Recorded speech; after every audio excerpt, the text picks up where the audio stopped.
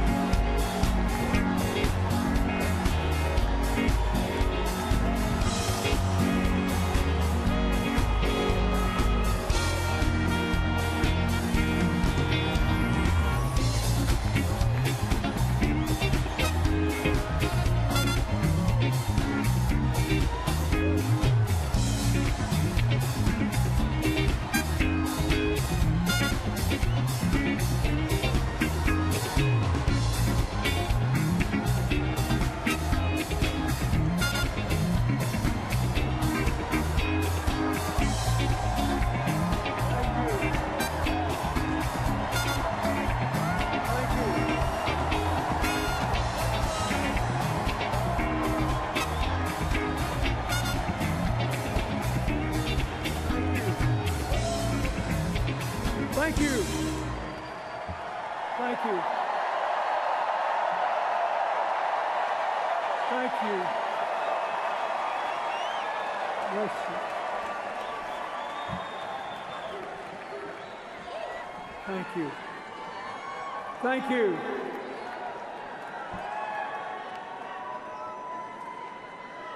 In the spring of 1971, I met a girl.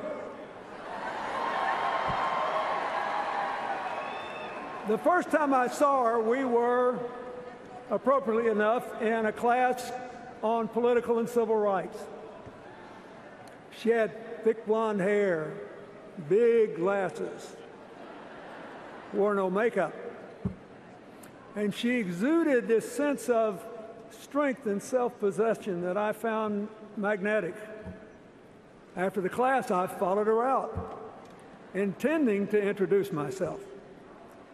I got close enough to touch her back, but I couldn't do it. Somehow I knew this would not be just another tap on the shoulder, that I might be starting something I couldn't stop. I saw her several more times in the next few days, but I still didn't speak to her. Then one night, I was in the law library talking to a classmate who wanted me to join the Yale Law Journal. He said it would guarantee me a job in a big firm or a clerkship with a federal judge. I really wasn't interested. I just wanted to go home to Arkansas. Then I saw the girl again, standing at the opposite end of that long room. Finally, she was staring back at me. So I watched her. She closed her book, put it down, and started walking toward me. She walked the whole length of the library, came up to me and said, "Look, if you're going to keep staring at me," and now I'm staring back, we at least ought to know each other's name. I'm Hillary Rodham. Who are you? I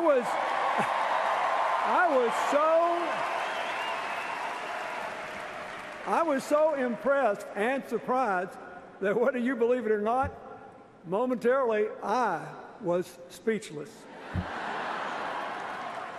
Finally, I sort of blurted out my name, and we exchanged a few words, and then she went away. Well, I didn't join the law review, but I did leave that library with a whole new goal in mind. A couple days later, I saw her again. I remember she was wearing a long, white, flowery skirt. And I went up to her, and she said she was going to register for classes for the next term. I said I'd go too. And we stood in line and talked. You had to do that to register back then. And I thought I was doing pretty well, till we got to the front of the line, and the registrar looked up and said, "Bill, what are you doing here? You registered this morning." I turned red, and she laughed, that big laugh of hers. And I thought, well, heck, since my cover's been blown, I just went ahead and asked her to take a walk down to the art museum. We've been walking and talking and laughing together ever since. And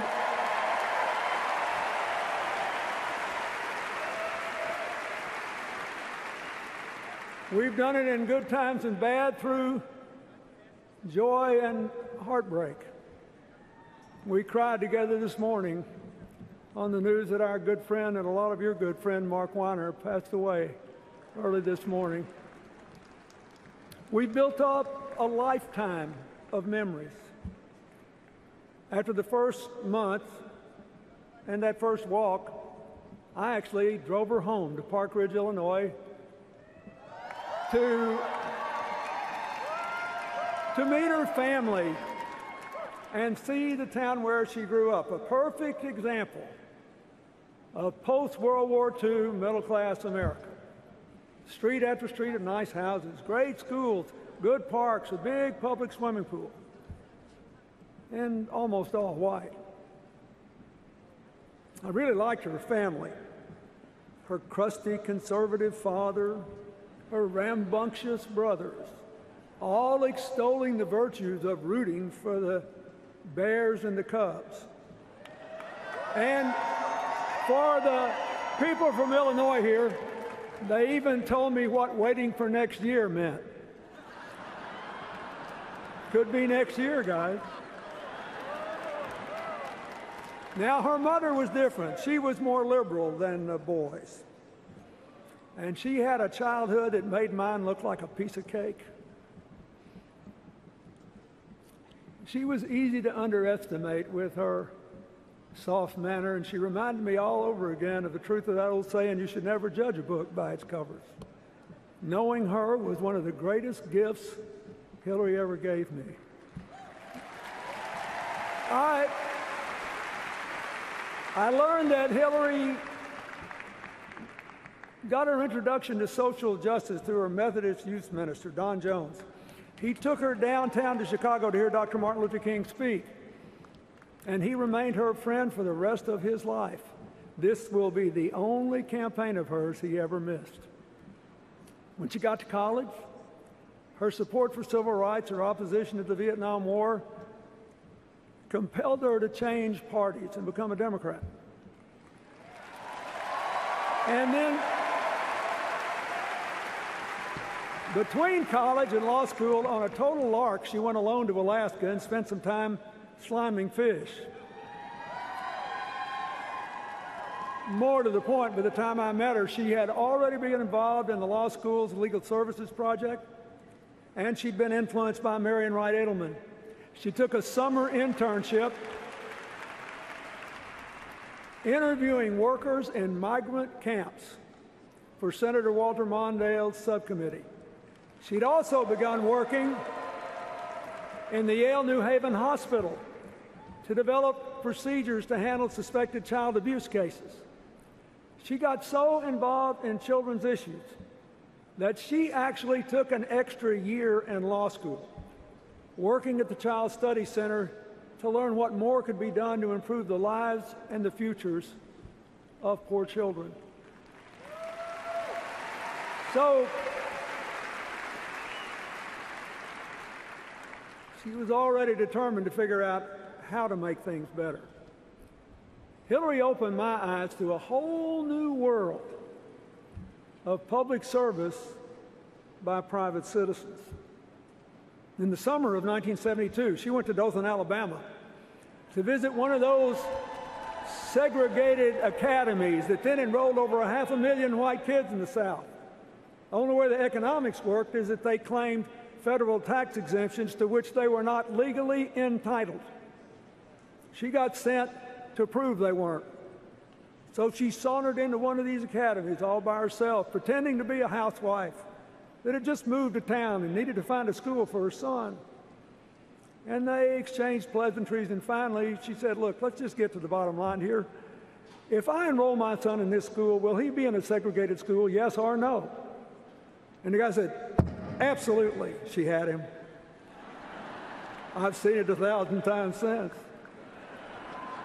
And she went back, and her encounter was part of a report that gave Marion Wright Edelman the ammunition she needed to keep working to force the Nixon administration to take those tax exemptions away and give our kids access to an equal education.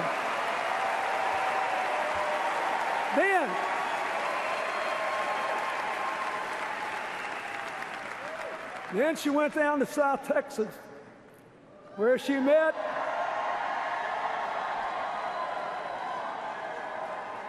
one of the nicest fellows I ever met, the wonderful union leader Franklin Garcia, and he helped her register Mexican-American voters. I think some of them are still around to vote for her in 2016.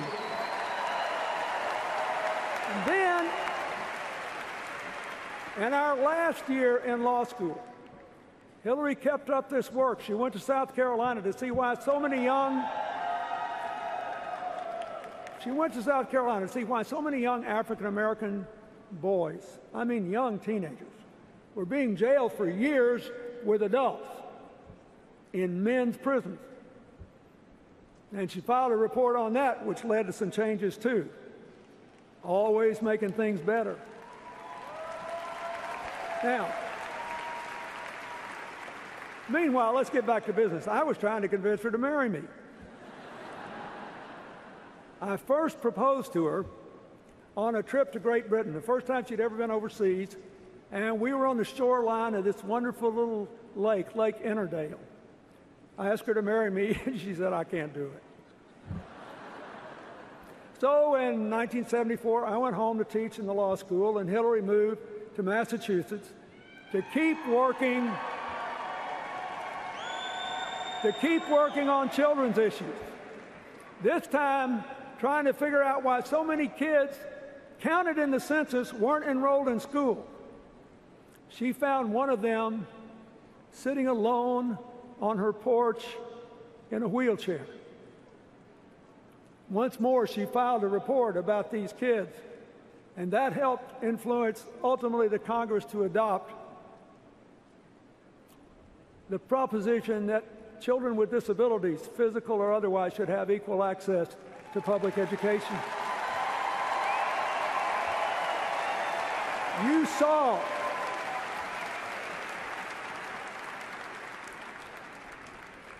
saw the results of that last night when Anastasia Somoza talked.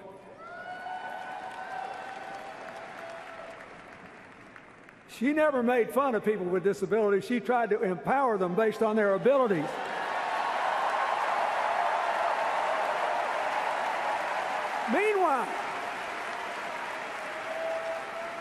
Meanwhile, I was still trying to get her to marry me. So the second time I asked, I tried a different tack. I said, I really want you to marry me, but you shouldn't do it.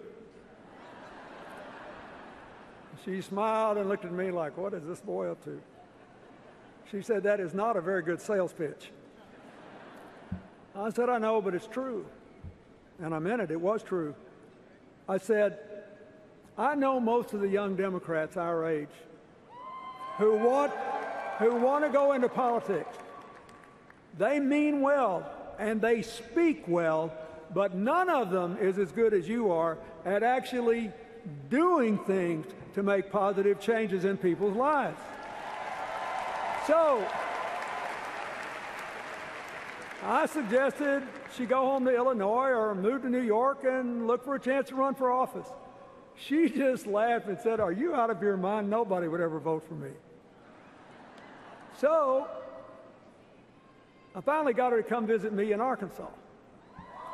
And when she did, the people at the law school were so impressed, they offered her a teaching position. And she decided to take a huge chance. She moved to a strange place, more rural, more culturally conservative than any place she'd ever been, where she knew good and well people would wonder what in the world she was like and whether they could or should accept her. Didn't take them long to find out what she was like. She loved her teaching, and she got frustrated when one of her students said, well, what do you expect? I'm just from Arkansas. She said, don't tell me that. You're as smart as anybody. You just got to believe in yourself and work for it and set high goals. She believed that anybody could make it. She also started the first legal aid clinic in Northwest Arkansas, providing legal aid services to poor people who couldn't pay for them.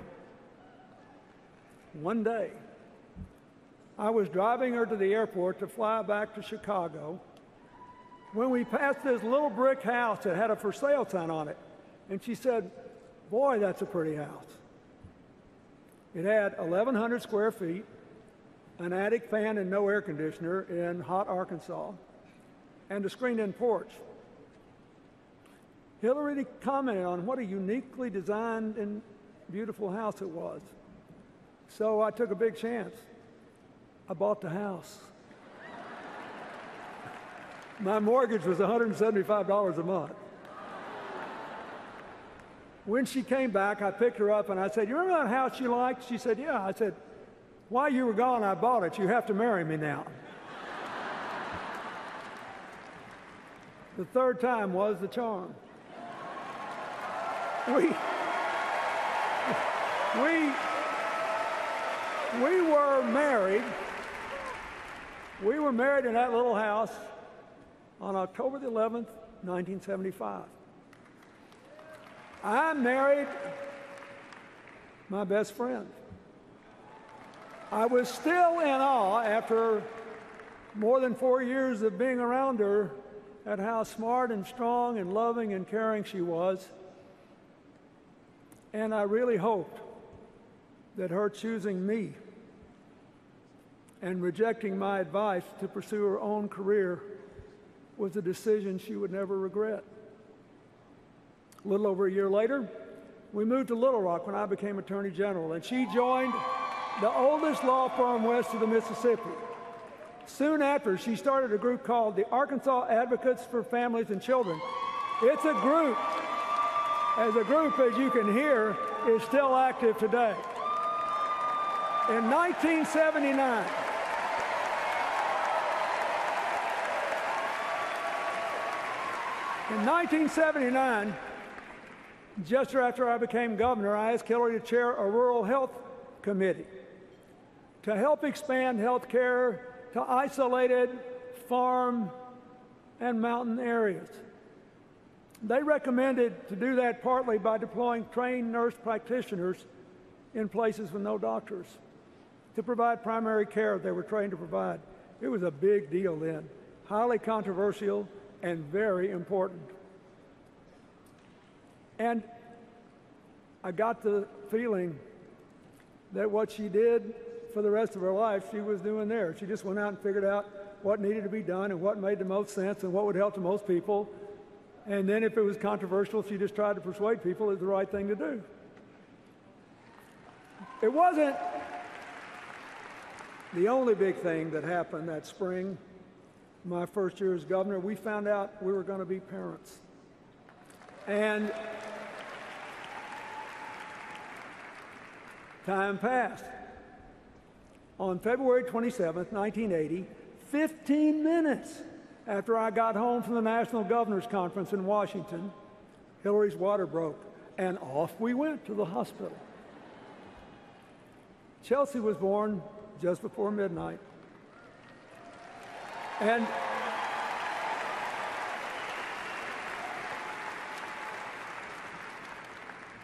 it was the greatest moment of my life.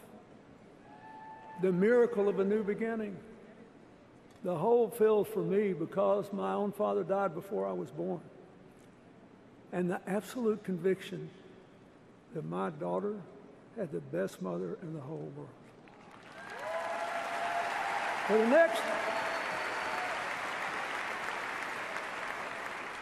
the next 17 years, through nursery school, Montessori, kindergarten, through t-ball, softball, soccer, volleyball, and her passion for ballet, through sleepovers, summer camps, family vacations, and Chelsea's own very ambitious excursions, from Halloween parties in the neighborhood to a Viennese waltz gala in the White House. Hillary, first and foremost, was a mother. She became, as she often said, our family's designated worrier, born with an extra responsibility gene. Truth is, we rarely disagreed on parenting, although she did believe that I had gone a little over the top when I took a couple of days off with Chelsea to watch all 6 Police Academy movies back to back. When Chelsea was 9 months old, I was defeated for re-election in the Reagan landslide. And I became overnight, I think, the youngest former governor in the history of the country. We only had 2-year terms back then. Hillary was great. Immediately she said, okay, what are we going to do? Here's what we're going to do. We're going to get a house, you're going to get a job, we're going to enjoy being Chelsea's parents. And if you really want to run again, you got to go out and talk to people, figure out why you lost, tell people you got the message, and show them you still got good ideas. I followed her advice. Within 2 days, we had a house. I soon had a job. We had 2 fabulous years with Chelsea, and in 1982, I became the first governor in the history of our state to be elected, defeated, and elected again.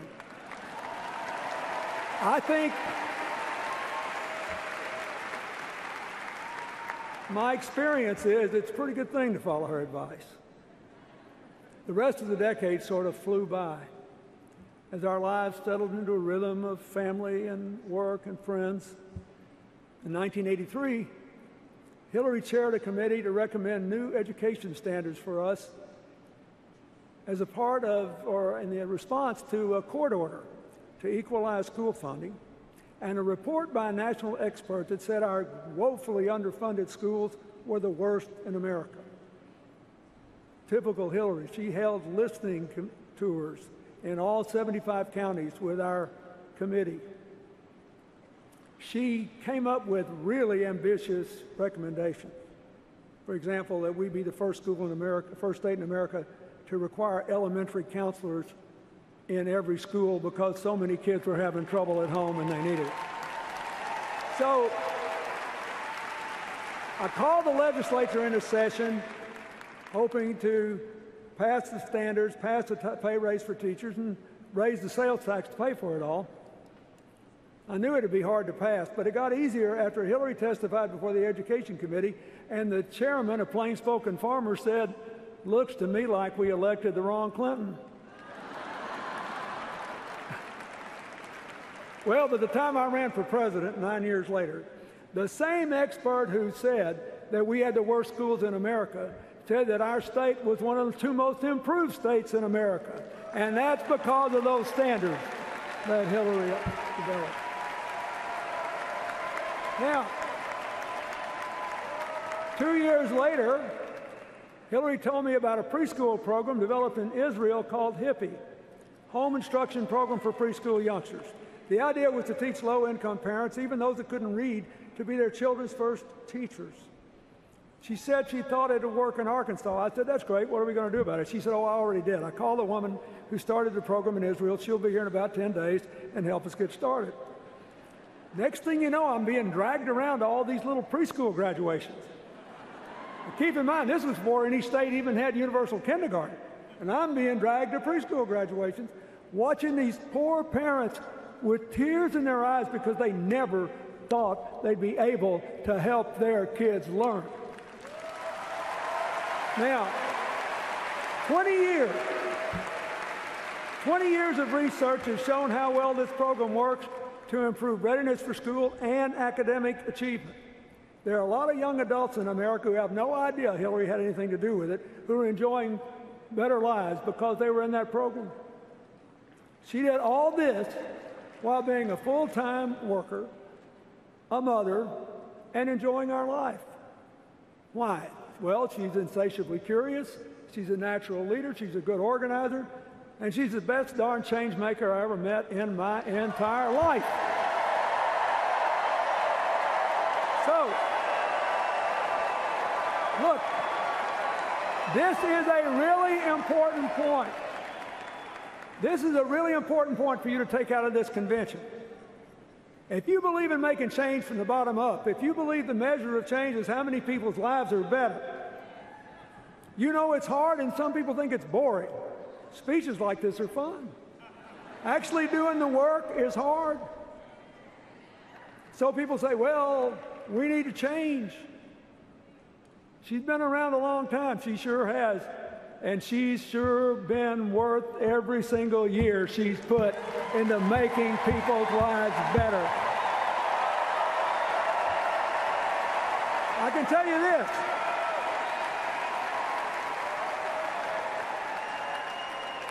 this. If you were sitting where I'm sitting, and you heard what I have heard at every dinner conversation, every lunch conversation, on every long walk, you would say, this woman has never been satisfied with the status quo in anything. She always wants to move the ball forward. That is just who she is.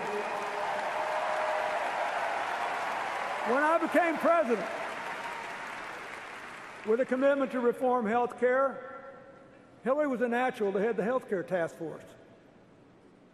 You all know we failed because we couldn't break a Senate filibuster.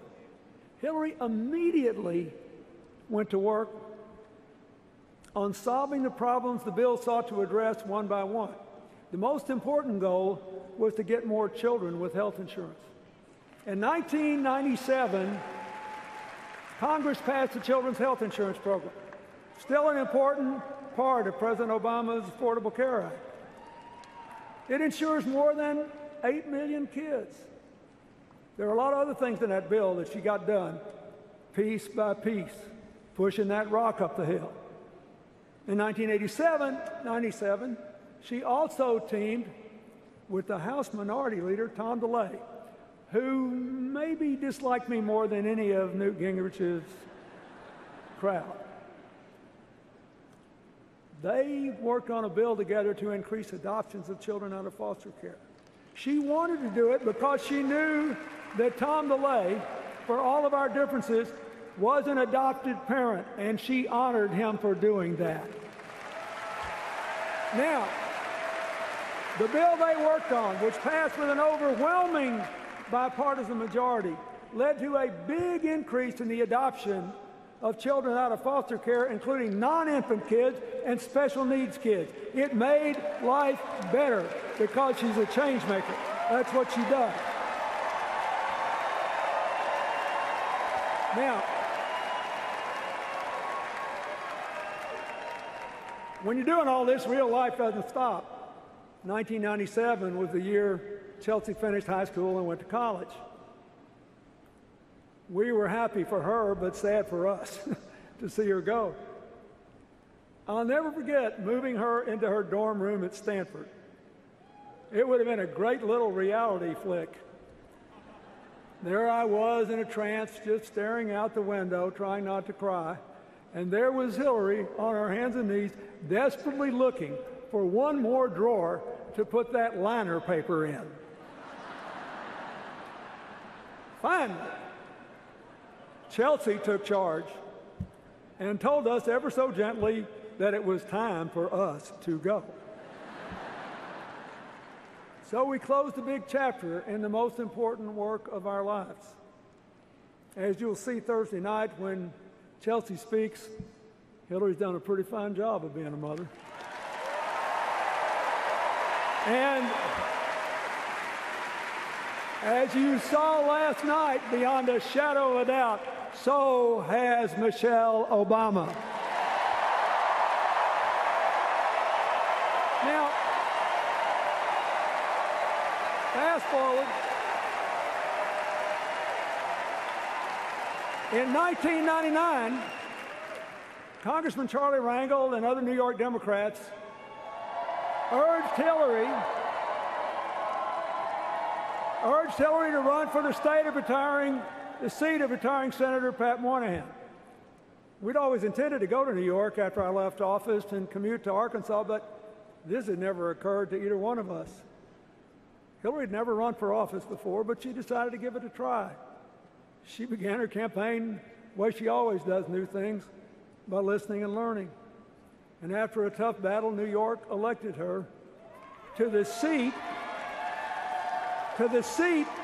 once held by another outsider, Robert Kennedy.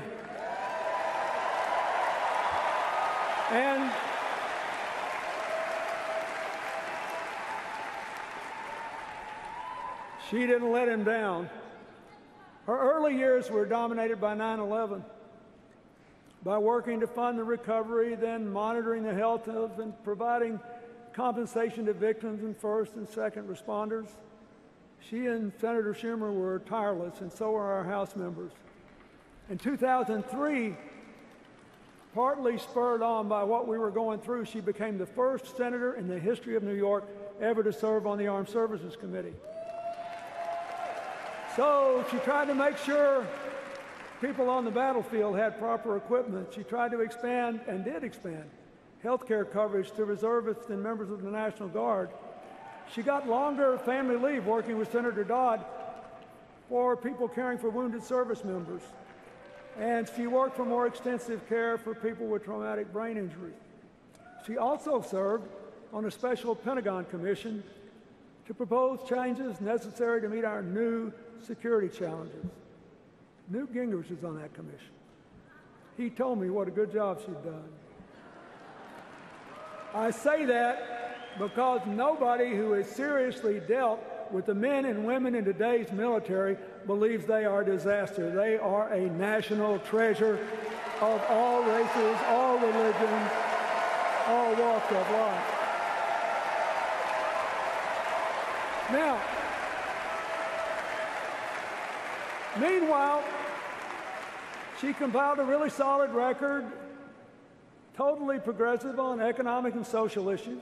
She voted for and against some proposed trade deals. She became the de facto economic development officer for the area of New York outside the ambit of New York City. She worked for farmers, for winemakers, for small businesses and manufacturers, for upstate cities and rural areas who needed more ideas and more new investment to create good jobs, something we have to do again in small town and rural America, in neighborhoods that have been left behind in our cities, in Indian country, and yes, in coal country. When she lost a hard-fought contest to President Obama in 2008, she worked for his election hard, but she hesitated to say yes when he asked her to join his cabinet because she so loved being a senator from New York. So, like me in a different context, he had to keep asking. But as we all saw and heard from Madeleine Albright, it was worth the effort and worth the wait. As Secretary of State, she worked hard to get strong sanctions against Iran's nuclear program, and in what the Wall Street Journal, no less, called a half-court shot at the buzzer, she got Russia and China to support them. Her team negotiated the New START treaty with Russia to reduce nuclear weapons and reestablish inspections, and she got enough Republican support to get 2/3 of the Senate the vote necessary to ratify the treaty. She flew all night long from Cambodia to the Middle East to get a ceasefire that would avoid a full-out shooting war between between Hamas and Israel in Gaza, to protect the peace of the region. She backed President Obama's decision to go after Osama bin Laden. She launched a team. This is really important today. She launched a team to fight back against terrorists online and built a new global counterterrorism effort. We've got to win this battle in the mind field. She put climate change at the center of our foreign policy. She negotiated the first agreement ever, where China and India officially committed to reduce their emissions.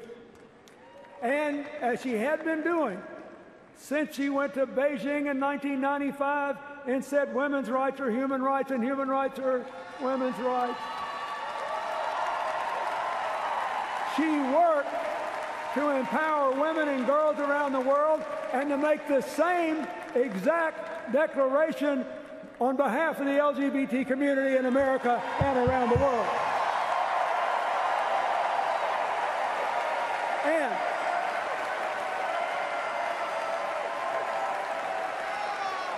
no Nobody ever talks about this much. Nobody ever talks about this much, but it's important to me.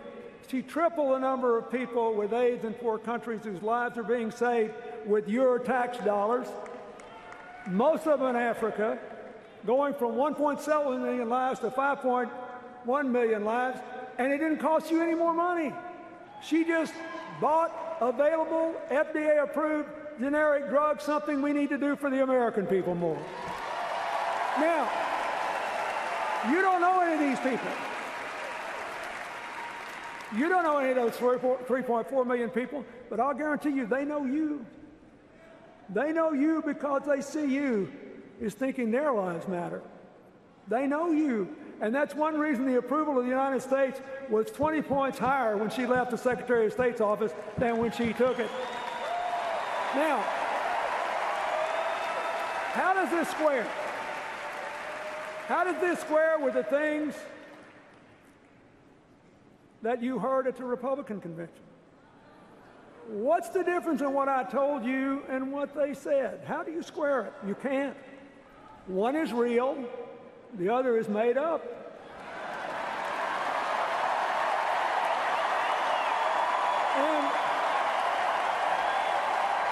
And you just have to decide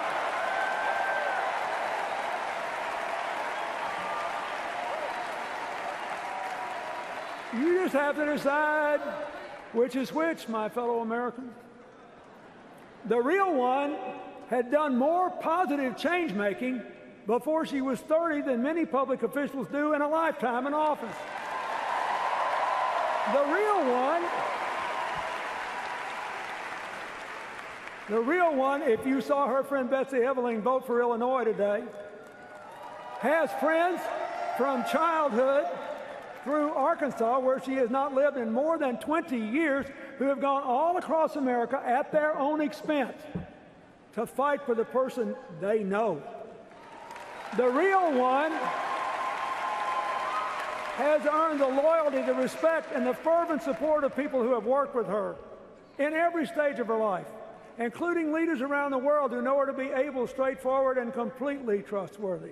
The real one calls you when you're sick, when your kid's in trouble, or when there's a death in the family. The real one repeatedly drew praise from prominent Republicans when she was a senator and Secretary of State. So what's up with this? Well, if you win elections on the theory that government is always bad and will mess up a two-car parade, a real change maker represents a real threat. So, your only option is to create a cartoon alternative. Then run against the cartoon. Cartoons are two-dimensional. They're easy to absorb. Life in the real world is complicated, and real change is hard. And a lot of people even think it's boring.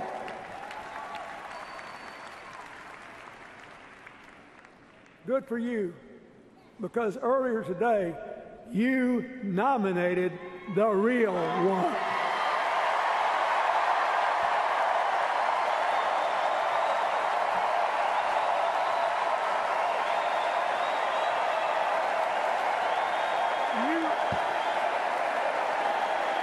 Listen.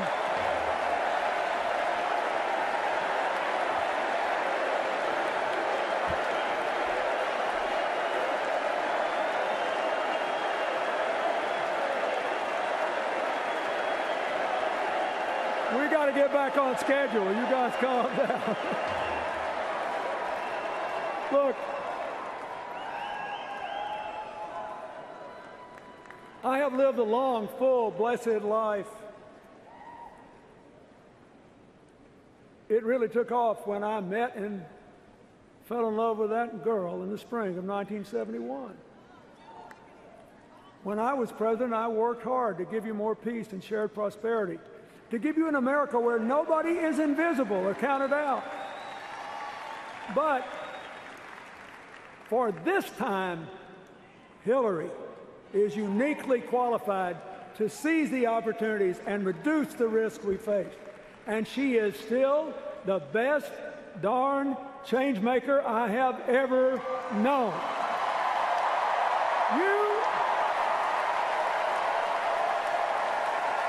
You could drop her. You could drop her into any trouble spot. Pick one. Come back in a month, and somehow, some way, she will have made it better. That is just who she is. There are clear, achievable, affordable responses to our challenges.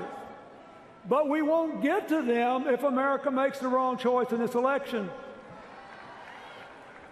That's why you should elect her. And you should elect her because she'll never quit when the going gets tough. She'll never quit on you. She sent me in this primary to West Virginia, where she knew we were going to lose,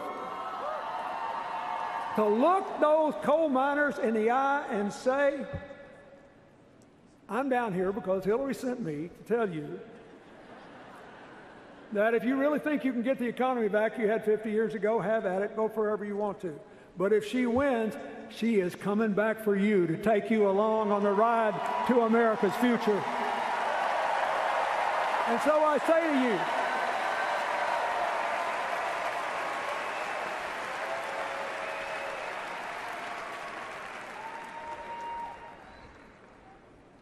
if you love this country, you're working hard, you're paying taxes, and you're obeying the law, and you'd like to become a citizen, you should choose immigration reform over somebody that wants to send you back. If you're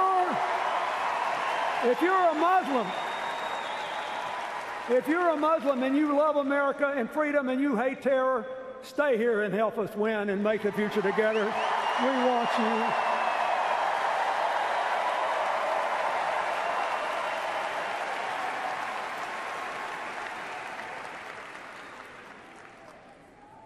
If you're a young African American disillusioned and afraid, we saw in Dallas how great our police officers can be. Help us build a future where nobody's afraid to walk outside, including the people that wear blue, to protect our future.